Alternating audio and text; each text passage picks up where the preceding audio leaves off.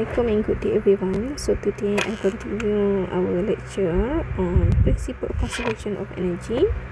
Okay, state that in an isolated system, okay, the total energy is always constant. So this is the formula where summation E initial is equal to summation E final. E means the energy.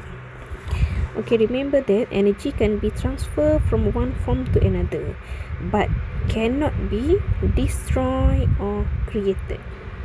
Okay, cannot be destroyed or created.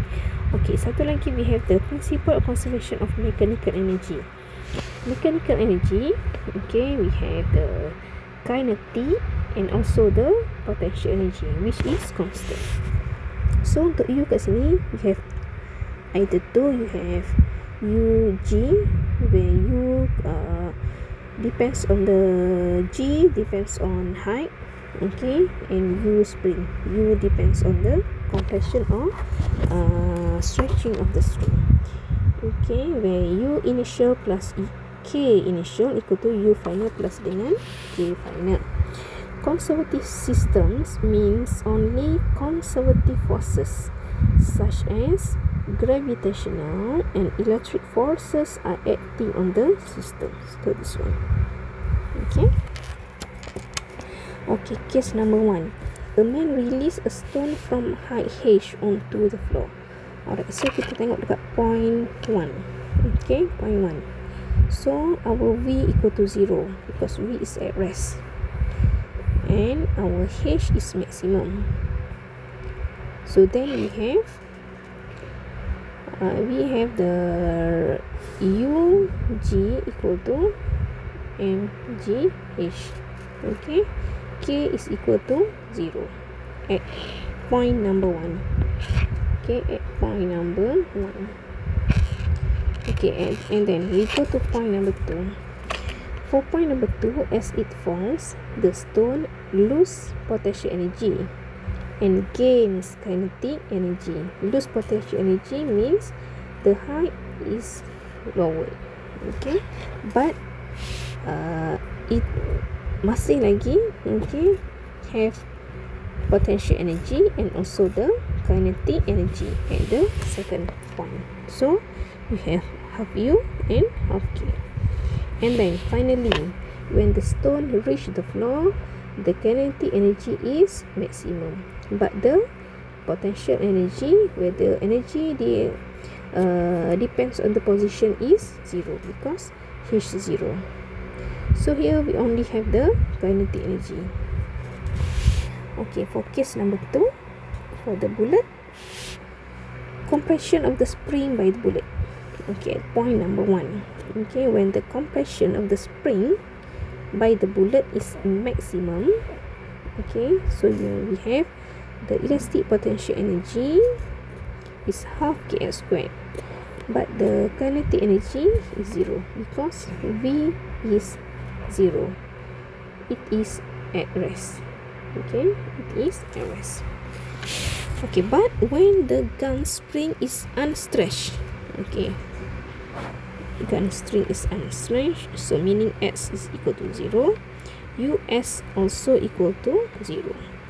The speed of the bullet is half mv squared, so it only have the kinetic energy, where v is the speed of the bullet.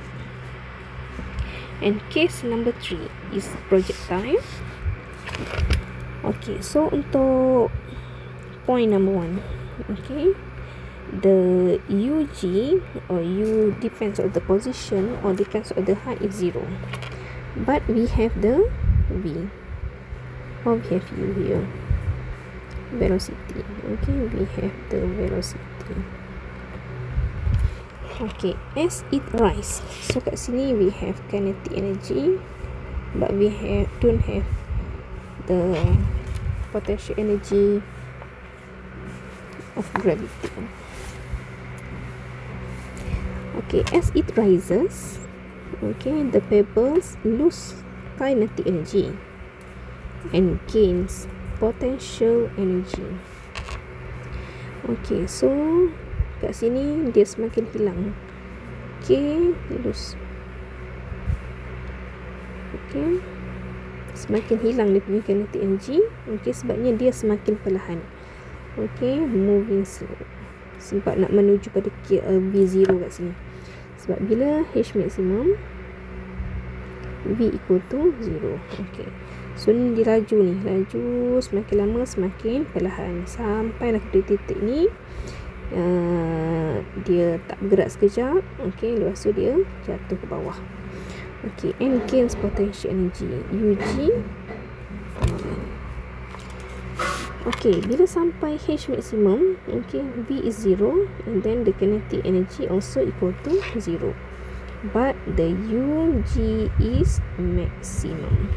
Okay, here UG is maximum. Okay, and then as it falls, the pebble lose potential energy and gains kinetic energy. Okay, so dia dah hilang. Semakin lama, you lose. Tapi K semakin meningkat. Okay, semakin laju. Okay, so kat sini, okay, ni constant lah, means kat sini. And then when the pebble, okay, when the pebble reach ground, okay, the kinetic energy is maximum. U pula akan jadi kosong because H equal to 0. So this is the summary of the energy. Okay, so now let's go to work energy theorem. Okay, ingat saya kata tadi, work energy theorem is the work done by the net force on a body equals to the change in the body's kinetic energy. Or we can say work done is equal to the change in kinetic energy. Okay, work done equal to the change in kinetic energy. Okay, when W is increased, the kinetic energy increase, and the particle is going faster as the end of the displacement. Okay, yang ni kita boleh tengok daripada kita punya calculation. Nak senang, kita tengok daripada calculation ni. So ini adalah dia punya teori. When work is negative, K final is less than K initial. K final less than K initial. So kita akan dapat negative work done lah. Okay, when W is 0, so K initial sama dengan K final. So W kan tadi sama delta K, sama dengan half M V squared minus dengan half M U squared. So bila work done 0, so K initial sama dengan K final. Okay, we go to question number 1. The gravitational potential energy on an object due to its gravitational potential energy. So UG equal to mgh due to its mass, acceleration, height. So all of it. A ball is thrown upward with the some kinetic energy. What happened to its kinetic energy at the highest point? What happened to the its kinetic energy at the highest point? So the energy is converted into the potential energy. Okay, so at highest point, tengok at highest point kat sini. Okay, so at highest point kinetic energy is 0. Okay, kinetic energy is 0. UG adalah maximum. So its kinetic energy, okay, is converted to its potential energy. So the answer is C. Ingat, kalau highest point kita tahu V0. So bila V0 kinetic energy 0. Tapi H adalah maximum. So that's why UG adalah mgh. So dia transfer kepada potential energy. Okay.